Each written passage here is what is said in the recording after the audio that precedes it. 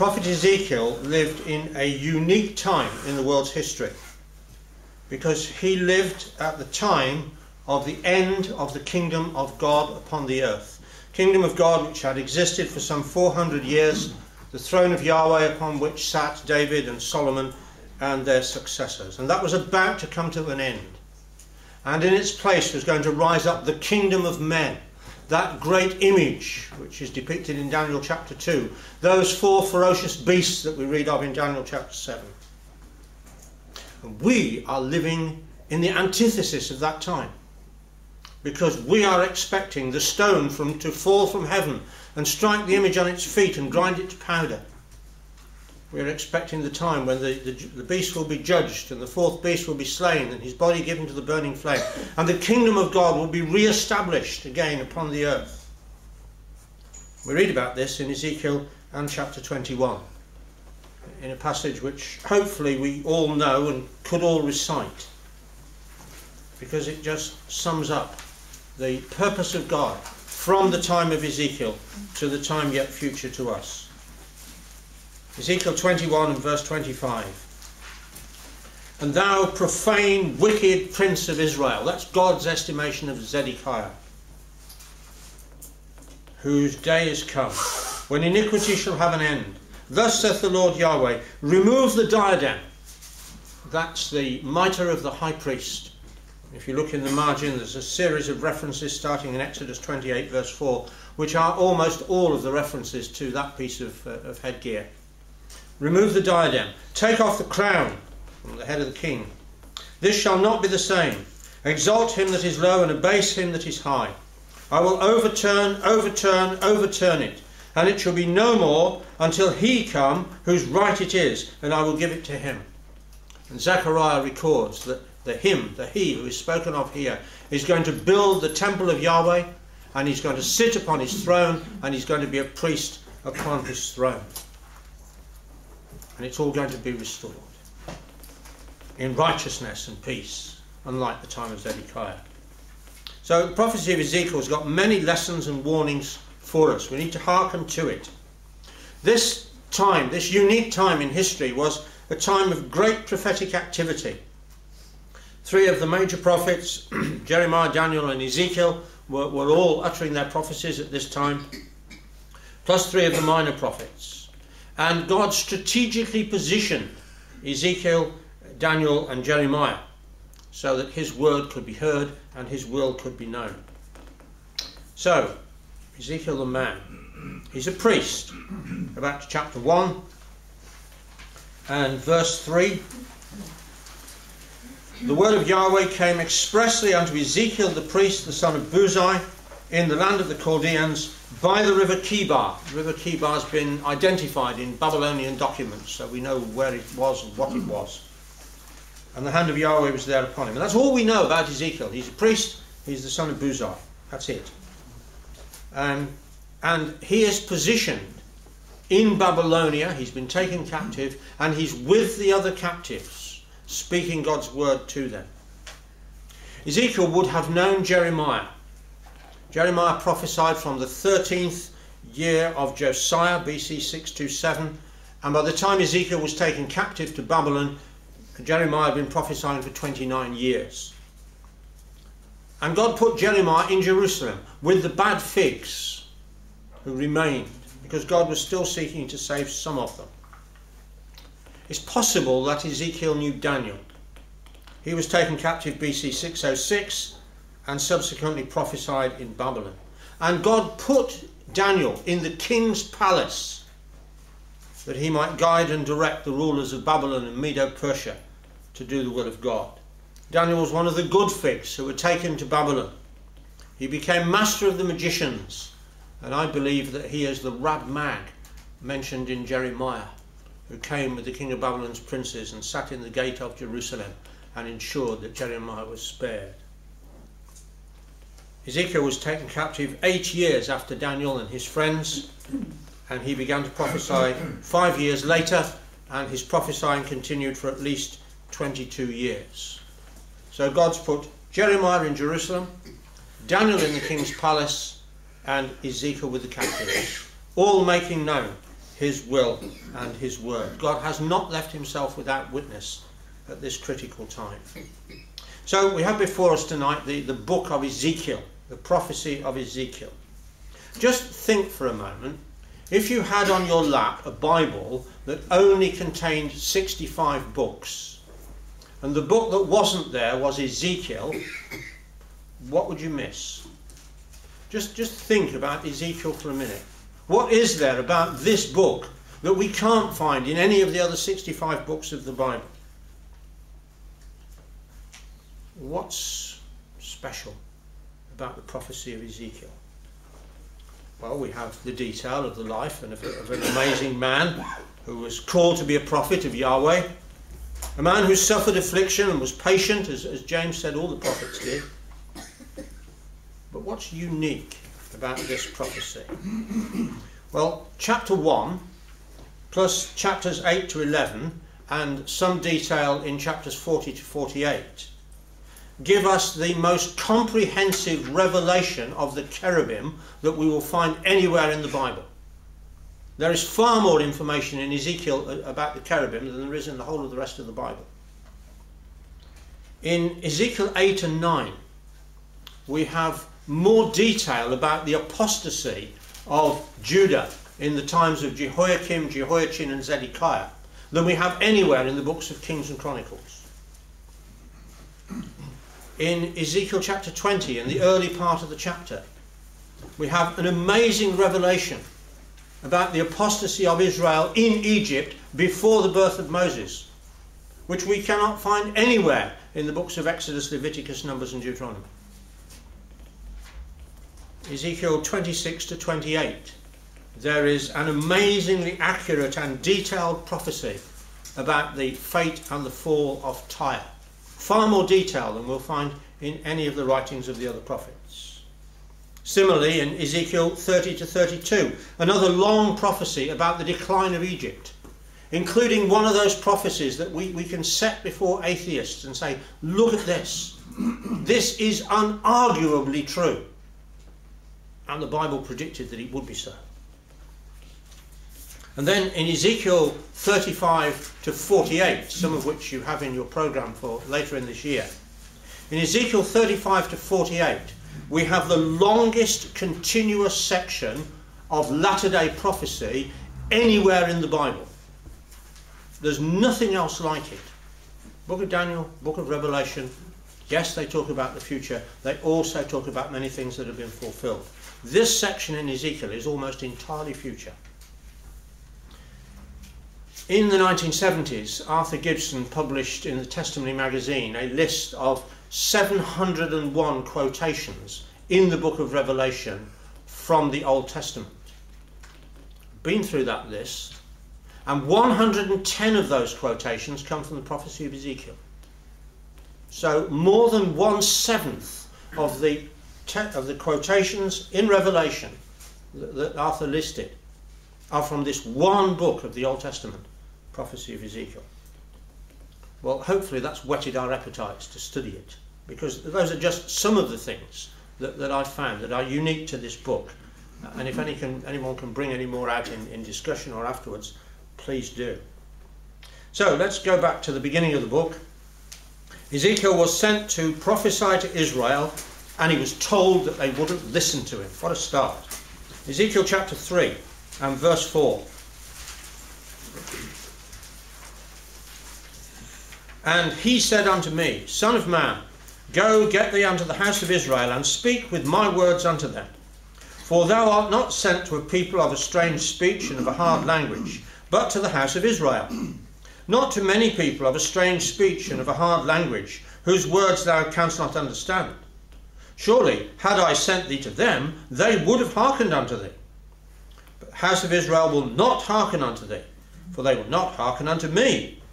For all the house of Israel are impudent and hard-hearted, margin stiff of forehead and hard of heart.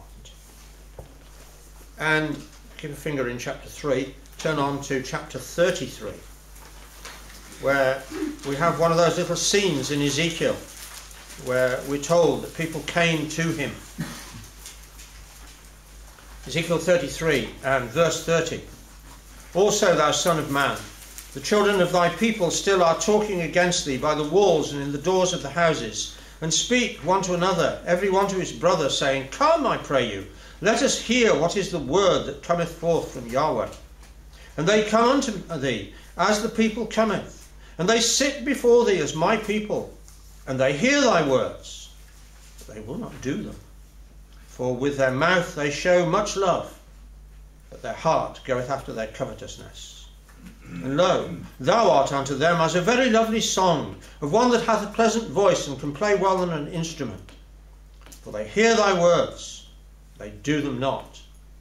And when this cometh to pass, lo, it will come, then shall they know that a prophet hath been among them. I mean, how would you feel? God says this to Ezekiel, you're going to speak. They won't listen. But more than that, back in chapter 3, verse 17, 3 verse 17, Son of man, I have made thee a watchman unto the house of Israel. Therefore hear the word at my mouth, and give them warning from me. And we know what the duty of the watchman was. He had to speak to the people and warn them if he saw something that was fearsome coming. But verse 24, Then the Spirit entered into me, and set me upon my feet, and spake with me, and said, Go, shut thyself within thine house. But thou, O son of man, behold, they shall put bands upon thee, and shall bind thee with them, and thou shalt not go out among them. So he's told to speak to the people, but he's confined to his house. And more than that, verse 26, I will make thy tongue cleave to the roof of thy mouth. Thou shalt be dumb, and shall not be to them a reprover, for they are a rebellious house.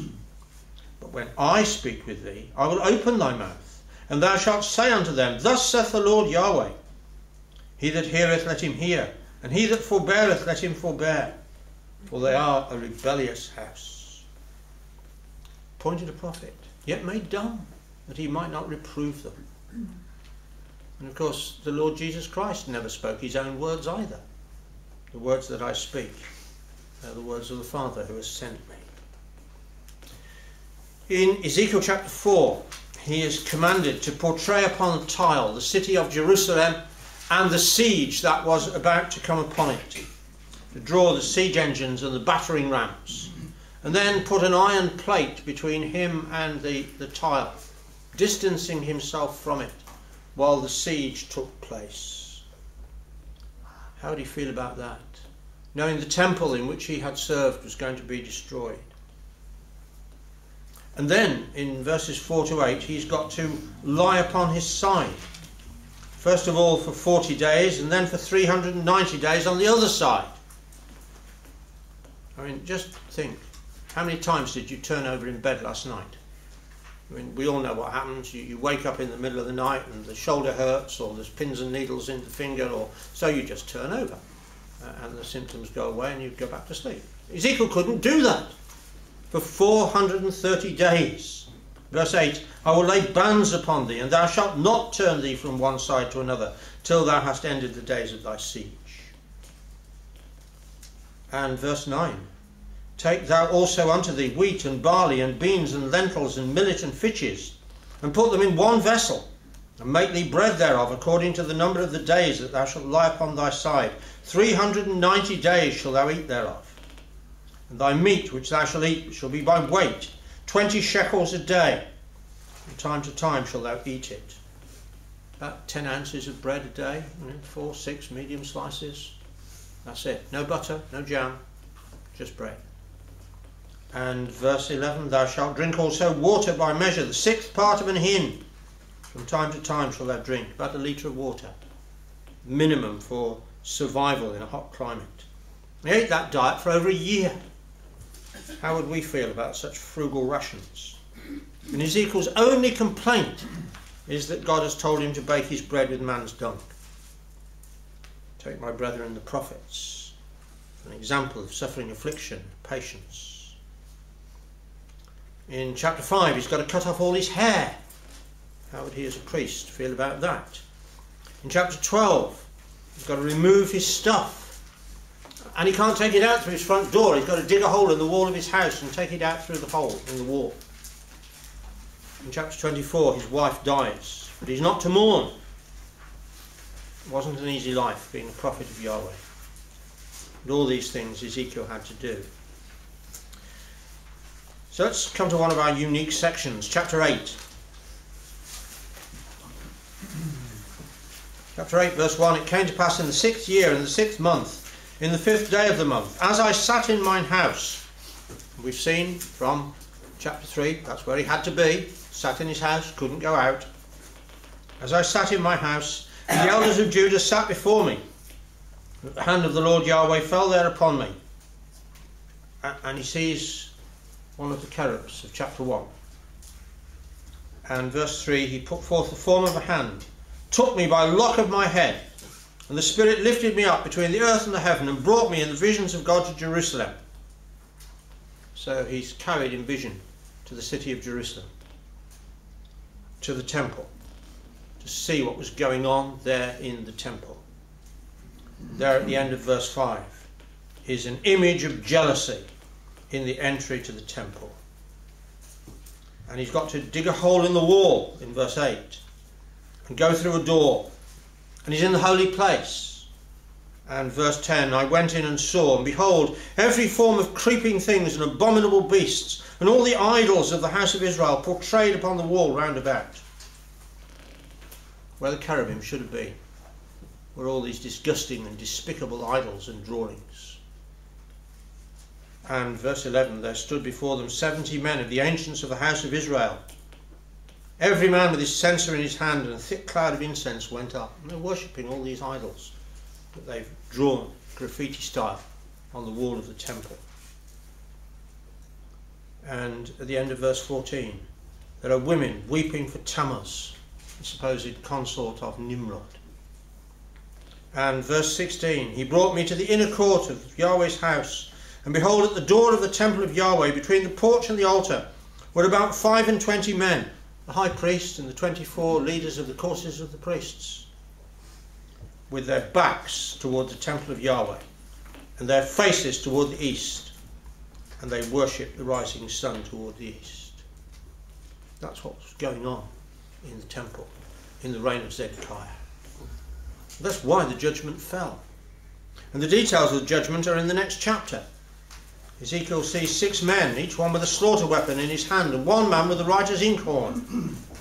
And verse 4 of chapter 9, Yahweh said to him, go through the midst of the city, through the midst of Jerusalem, and set a mark upon the foreheads of the men that sigh and cry for all the abominations that be done in the midst thereof.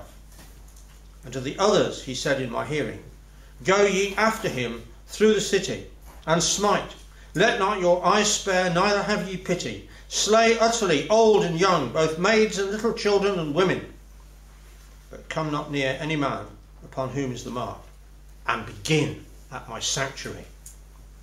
And they began with the ancient men that are before the house, that we just read about in chapter 8. They were the first to die. And we, brothers and sisters, ought to take very careful note of that. Are we sighing and crying for all the abominations that we see around us? Because if we keep a finger in Ezekiel and turn to the first letter of Peter and chapter 4, we'll find that this pattern that happened in Jerusalem, BC 586, is going to be repeated in our times. So 1 Peter chapter 4 and verse 17. For the time is come that judgment must begin at the house of God. And if it first begin at us, what shall the end be of those that obey not the gospel of God? And if the righteous scarcely be saved, where shall the ungodly and the sinner appear? So we're under the same pronouncement of judgment if we don't hearken to God's word. And then in chapters 10 and 11, Ezekiel sees the glory of Yahweh depart by stages from the temple and from the city and go on to the Mount of Olives and then ascend up. And although the people returned and rebuilt the temple in the time of Zerubbabel and Joshua and then Ezra and Nehemiah, the glory did not return. And the glory will not return until he comes whose right it is. And it's not till Ezekiel 43 that we see the glory of Yahweh coming from the east and settling not in the temple that was built in the time of Joshua and Zerubbabel, but the temple that is yet to be built. And he will say, Son of man, the place of the soles of my feet, where I will dwell in the midst of Israel forever. Let's move on now to chapter 26 and the prophecy against Tyre, one of these unique sections in the prophecy of Ezekiel. This prophecy was given in the 11th year of his captivity, that's 587 BC, which is the year before the Babylonians began to besiege Tyre. And what does Ezekiel say? Verse 3, Therefore thus saith the Lord Yahweh, Behold, I am against thee, O Tyrus, and will cause many nations to come up against thee, as the sea causeth his waves to come up. And they shall destroy the walls of Tyrus, and break down her towers. I will also scrape her dust from her, and make her like the top of a rock. Imagine a sandcastle on the beach, and the tide is coming in. And wave after wave after wave comes in, and it gradually creeps up the beach and starts eating into the sandcastle. And the sandcastle starts to collapse and collapse until eventually the water spread all over it and it's gone completely. That's the figure. Now, the people in Ezekiel's day would know something about this, because Tyre had already been attacked by the Assyrians. 724, 720, Shalmaneser V and Sargon II. Sennacherib in 701. Esarhaddon in 671. Ashurbanipal in 633. They'd all attacked Tyre. They'd put Tyre under tribute. They'd subjugated it. They hadn't destroyed it, but they'd put it under tribute. But now Assyria is gone, and Tyre is back, in the forefront of trade and in the forefront of idolatry. And so God's going to deal with Tyre. Because verse 2, Tyre has said against Jerusalem, Aha, she is broken, that was the gates of the people. She is turned unto me, I shall be replenished. Now she is laid waste. Tyre was boasting against Jerusalem. So, verse 7, Thus saith the Lord Yahweh, Behold, I will bring upon Tyrus Nebuchadrezzar king of Babylon, a king of kings from the north, with horses and with chariots and with horsemen and companies and much people. History records, the Babylonian records tell us that Nebuchadnezzar besieged Tyre for 13 years, from 586 to 573 BC. And he got nothing. He conquered the land city, he reduced it, but the inhabitants fled with all their wealth to the island city. And Nebuchadnezzar could not take that. So he got nothing out of the siege of Tyre. Turn to chapter 29 and verse 17. So this is now dated after the end of the siege of Tyre by Nebuchadnezzar. It came to pass in the 27th year, in the first month, in the first day of the month, the word of Yahweh came unto me, saying, Son of man, Nebuchadrezzar king of Babylon caused his army to serve a great service against Tyrus. Every head was made bald, and every shoulder was peeled, continual wearing of armour. Yet had he no wages, nor his army for Tyrus, for the service that he has served against it. Therefore, thus saith the Lord Yahweh, Behold, I will give the land of Egypt unto Nebuchadrezzar king of Babylon, and he shall take her multitude, and take her spoil, and take her prey, and it shall be the wages for his army. I have given him the land of Egypt for his labour wherewith he served against it, because they wrought for me, saith the Lord Yahweh. So Nebuchadnezzar did not defeat the Tyrians, although he overthrew the land city. But the pronouns change. We go back to Ezekiel 26. All the way down from verse 8 down to verse 11, it's he. But then in verse 12, And they shall make a spoil of thy riches, and make a prey of thy merchandise. They shall break down thy walls, and destroy thy pleasant houses. They shall lay thy stones and thy timber and thy dust in the midst of the waters. So in BC 332, Alexander the Great arrived on the coast opposite the island city of Tyre and decided he was going to attack the island city and take it. And his generals said, no, it'll cost far too much time and effort, we'll lose too many men, just carry on down to Egypt, which was where Alexander ultimately was going.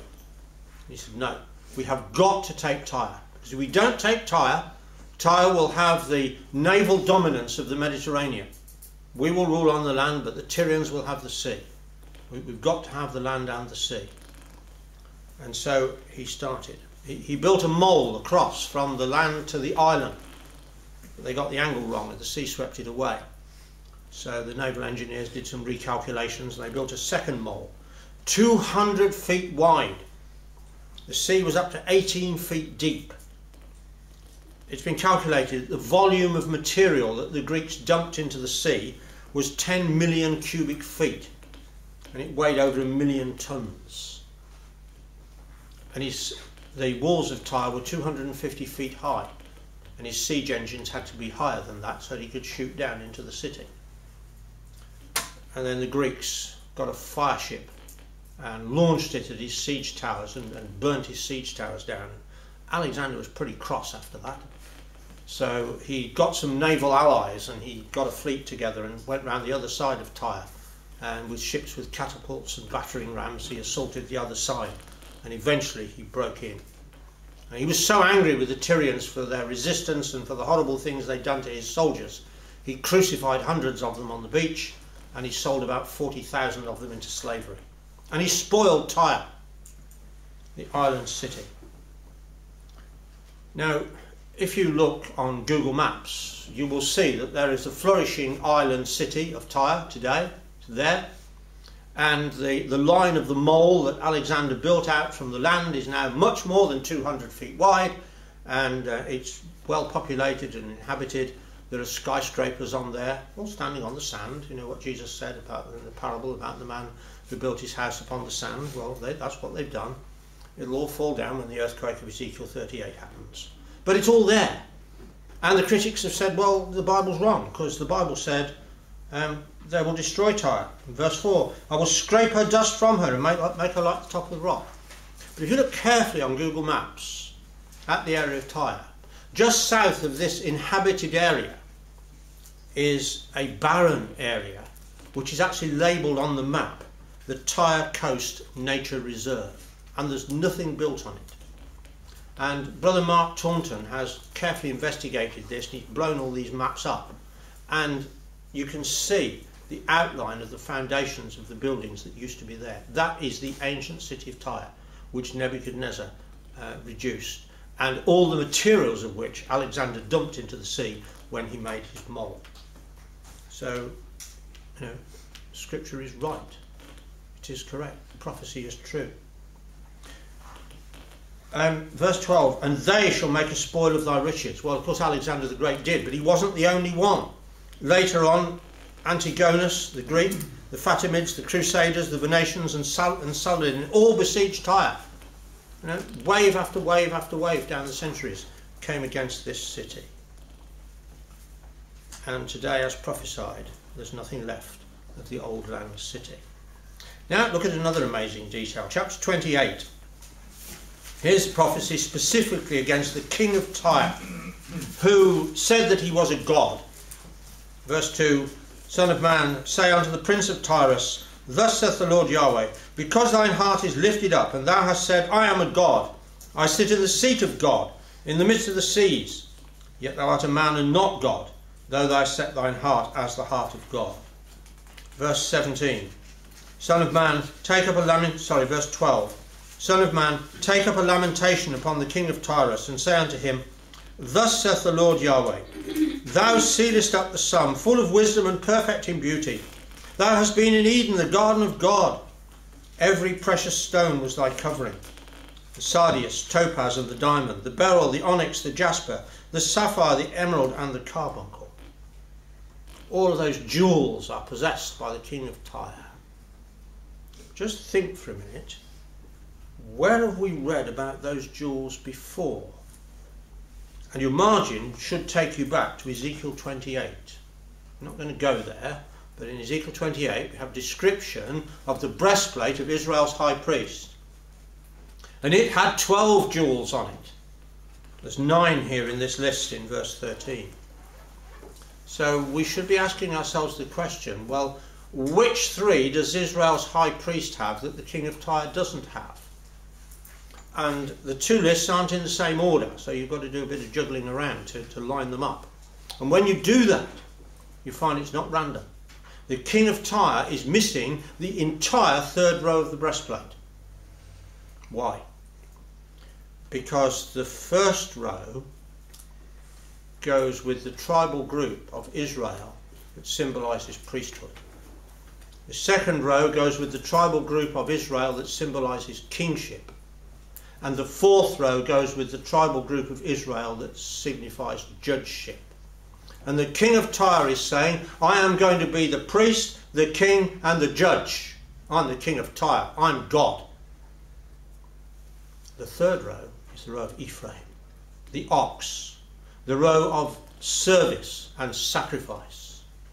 And the king of Tyre is saying through this, I'm not going to be the servant of anybody.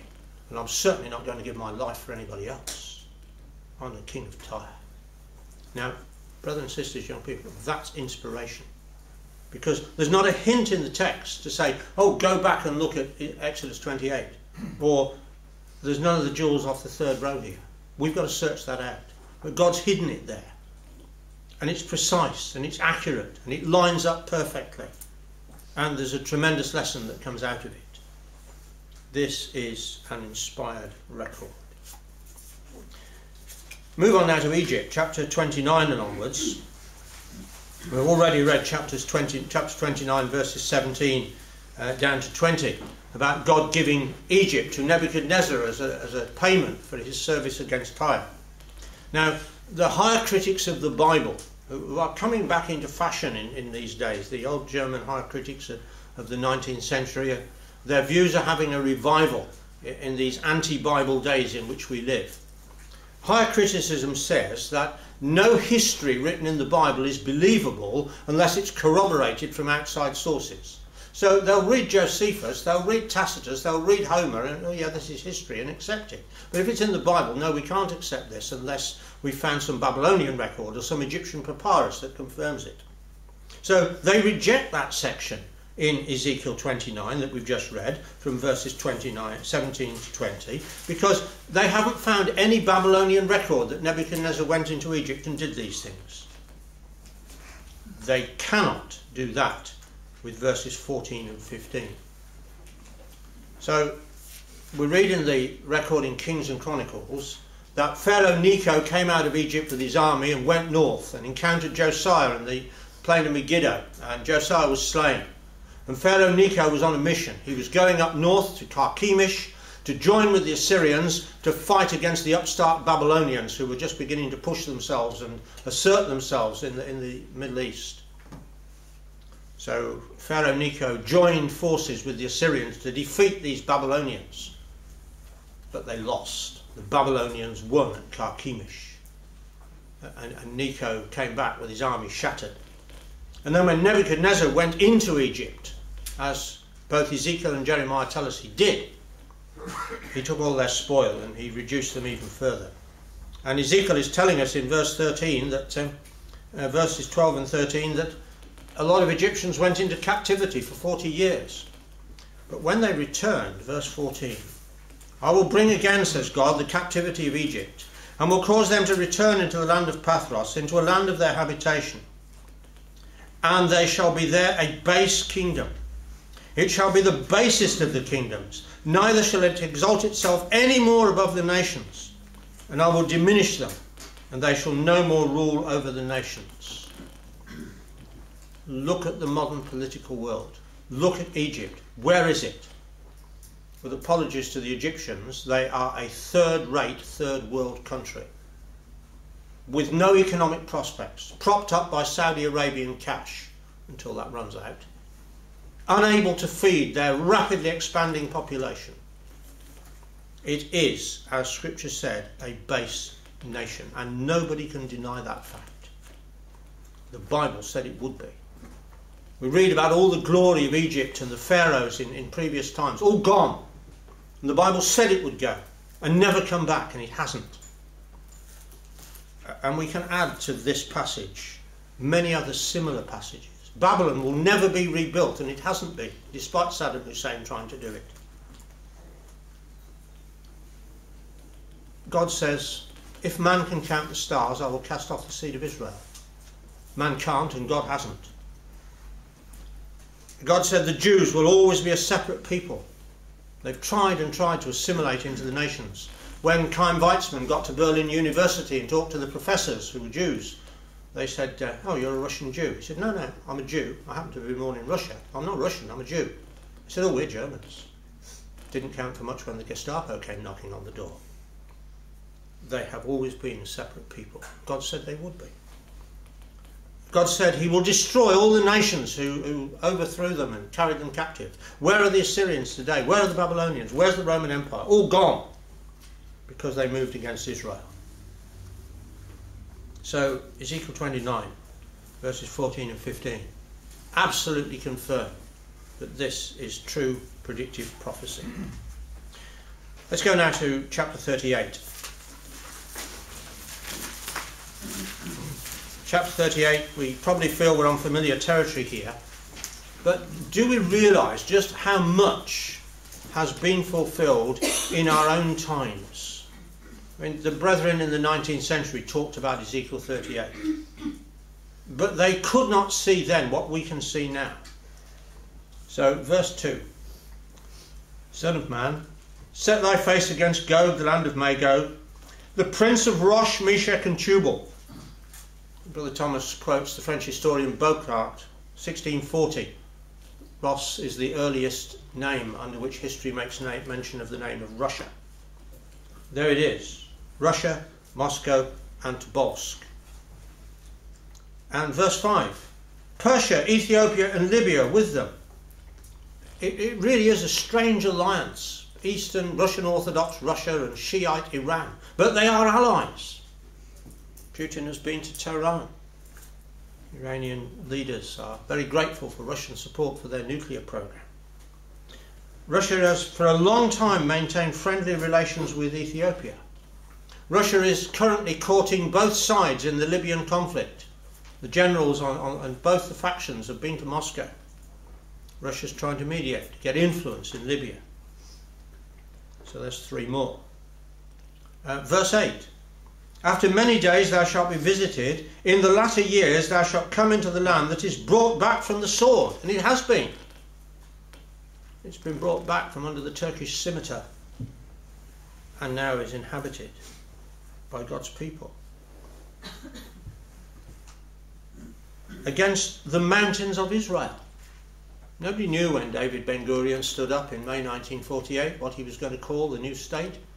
First stamps that were printed had Hebrew Post on them because they didn't know the name. David Ben-Gurion stood up and said it shall be called Israel. And it had to be because of these prophecies in Ezekiel. So the mountains are now the mountains of Israel, which have been always waste, but it is brought forth out of the nations, and they shall dwell safely, all of them. The mountains were waste. And see the pictures of the early kibbutzim. And they're almost in a desert, in a group of people standing there, almost in a desert. And that land has been caused to blossom and to bud forth and bring forth fruit. And they've been brought forth out of the nations. The nation of Israel is a polyglot nation composed of Jews from all over the world who have come. And verse 12, Gog is going to come to take a spoil and to take a prey. Within the last 10 years, vast reserves of oil and gas have been discovered by the state of Israel within their land and water territory. Verse 12 talks about the desolate places which are now inhabited, and they are. Verse 13, Sheba and Dedan with the merchants of Tarshish. The sunny Arab states are becoming more and more friendly toward Israel because they fear Iran. In March of this year, the Arab states got together and had a conference. They passed 15 resolutions against one country. And that country wasn't Israel, it was Iran. And they know what Mr. Netanyahu thinks of Iran. So they're gradually getting closer to Israel. And the merchants of Tarshish. Britain has built a naval base in Bahrain in the Persian Gulf. First time Britain's had naval base east of Suez since 1971. And And if you're in any doubt at all about the identity of Britain and Tarshish, just go on Stuart's YouTube channel and find Brother Matt Davies' talks on Britain and Tarshish. There are at least 8 identities there, which do not fit any other nation on the face of the earth, only Britain. Verse 15, thou shalt come from thy place out of the north parts. Moscow is almost exactly due north of Israel. And they're going to come, verse 16, against my people of Israel. And they carry Israeli passports. They are God's people because they are the children of Abraham, Isaac and Jacob. And it's going to be in the latter days, says verse 16.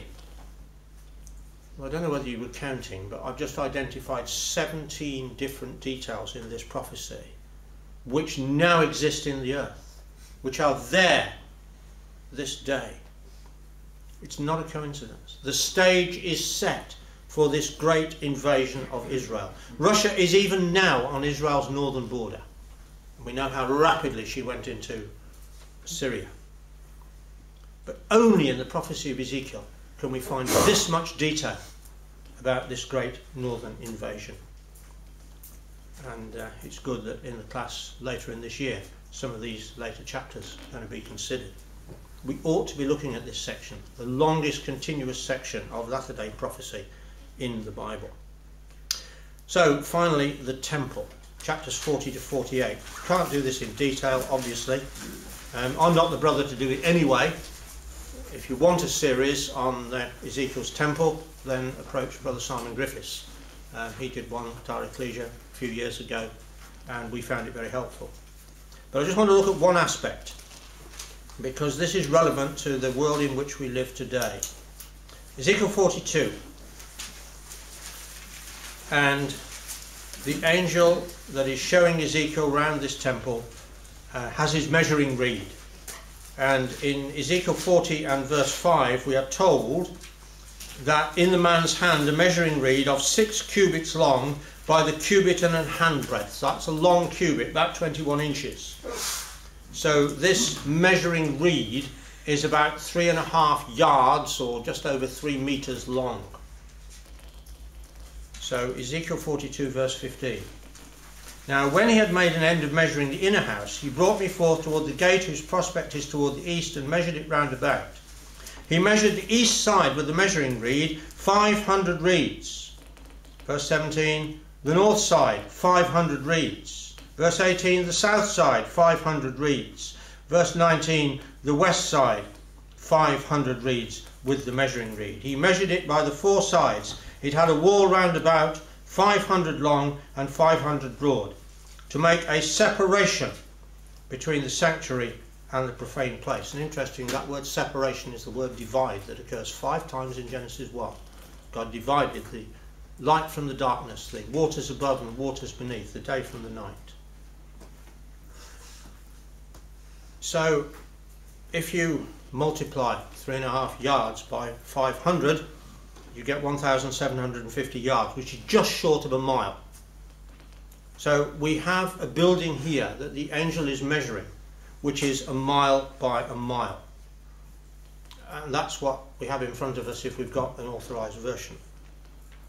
If you've got in front of you a Holman Bible or a New English Translation, it will say 875 feet. If you've got an NIV or a New Literal Translation, it will say 500 cubits. The text of the Hebrew is 500 reeds. The Septuagint changed this from reeds to cubits when they translated it into Greek. And several of the modern versions have followed the Septuagint rather than the Hebrew text. Why? Because they cannot see a mile square building fitting on top of Mount Moriah. So it can't be a mile square. It's got to be 875 feet square. That'll fit on Moriah. They have completely ignored the passages which talk about the enormous topographical changes that are going to take place in Jerusalem. When the Mount of Olives splits in 2 and the whole area is lifted up, and the Mount of the house of the Lord becomes the highest place on the earth. But it's an example of the reasoning of men who will not take the word of God literally and at its face value and have to change it to fit their limited vision of the purpose of God. So let's not be deceived by the reasoning of man, and let's rejoice in the prospect of this temple to come. So, brothers and sisters, young people, this is a wonderful book. It contains so much that cannot be found elsewhere. Ezekiel was an amazing man, as all the prophets were. His name actually occurs only twice in the Bible, in Ezekiel 1 verse 3 and 24 verse 24. He's not mentioned or referred to in any other book, but he is a wonderful example of those prophets of whom James wrote. He suffered affliction and was patient. I'd like to finish in Ezekiel chapter 24. And as we read these words, just try and put yourself in Ezekiel's sandals, remembering all that he's gone through, being made dumb, lying on his side, starvation rations, cutting off his hair, all the things that he had to experience because God commanded him to be a sign to the people. Try and appreciate how he felt, already a captive, knowing that the temple was going to be destroyed and he would never see it again. Ezekiel 24 verse 15. Also the word of Yahweh came unto me, saying, Son of man, behold, I take away from thee the desire of thine eyes with a stroke. Yet neither shalt thou mourn nor weep, neither shall thy tears run down. Forbear to cry, make no mourning for the dead. Bind the tire of thy head upon thee, and put thy shoes upon thy feet, and cover not thy lips, and eat not the bread of men. So I spake unto the people in the morning, and at even my wife died. And I did in the morning as I was commanded. And the people said unto me, Wilt thou not tell us what these things are to us, that thou doest so? Then I answered them, The word of Yahweh came unto me, saying, Speak unto the house of Israel, Thus saith the Lord Yahweh, Behold, I will profane my sanctuary, the excellency of your strength, the desire of your eyes, and that which your soul pitieth. And your sons and your daughters whom ye have left shall fall by the sword. And ye shall do as I have done. Ye shall not cover your lips, nor eat the bread of men. Your tire shall be upon your heads, and your shoes upon your feet. Ye shall not mourn nor weep, but ye shall pine away for your iniquities, and mourn one toward another. Thus Ezekiel is unto you a sign. According to all that he hath done shall ye do. And when this cometh to pass, ye shall know that I am Yahweh. Also, thou son of man, shall it not be in the day when I take away from them their strength, the joy of their glory, the desire of their eyes, and that whereupon they set their minds, their sons and their daughters, that he that escapeth in that day shall come unto thee, to cause thee to hear it with thine ears? In that day shall thy mouth be opened to him which is escaped, and thou shalt speak and be no more dumb. And thou shalt be a sign unto them, and they shall know that I am Yahweh. He was indeed a sign to his people, and he will be in the kingdom. May he be a sign and an encouragement to us also.